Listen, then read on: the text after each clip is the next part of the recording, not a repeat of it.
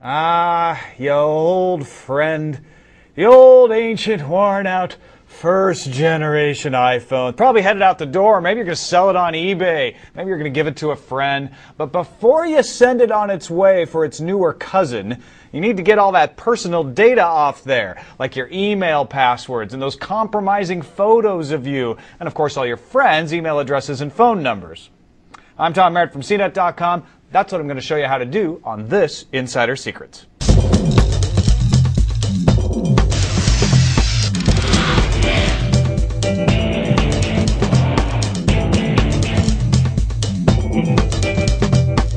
If you're not too paranoid, then the following is all you have to do.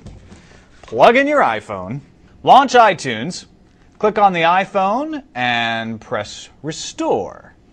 This will return the iPhone to its virgin state. No files visible, no nothing. However, as the paranoid watching this right now are probably shouting at the screen, that doesn't actually get rid of all your data.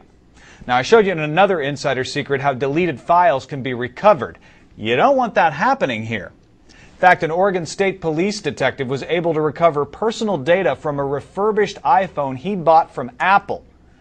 Now, Jonathan, who posted those pictures, recently posted his own way of wiping the iPhone. It's probably the most secure way I've seen, but it involves jailbreaking the iPhone after a restore and then obtaining shell access via SSH.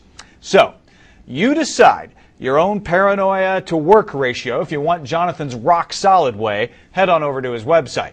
Meanwhile, here's the easier way we know of to rid your iPhone of as much recoverable data as possible.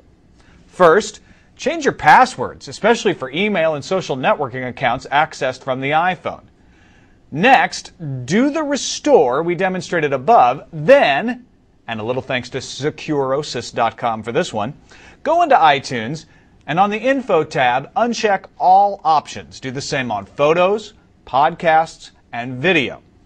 Now, create 3 separate playlists that are all the same size as your iPhone storage capacity. If you got 7 gigabytes of storage free, make your playlist 7 gigabytes large. Go to the Music tab and select the first 3 of your playlists and sync. Watch that storage bar fill up. Now, uncheck that playlist, check the second playlist, sync again, and then do the same with the third playlist. What you're doing here is kind of a fumbly, unofficial 3-pass overwrite. Now, restore the iPhone again, and if you can, preferably do it from a different computer. This will make most of your old data mostly unrecoverable, but it can't guarantee that every last shred is gone. For that, do Jonathan's method that I mentioned earlier. That's it for this edition of Insider Secrets. I'm Tom Merritt, CNET.com.